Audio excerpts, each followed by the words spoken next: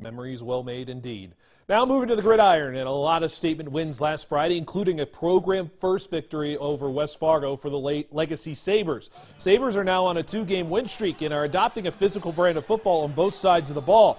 Multiple times the defense made huge fourth down stops on the Packers. The players say it's how they prepare they feel to make this year feel different. We're all out here every day. We're trying to get better, and we're focused the whole time we're out here. And that's the biggest thing, and we know we got something special coming, and we've been together for a long time, and that's the biggest thing.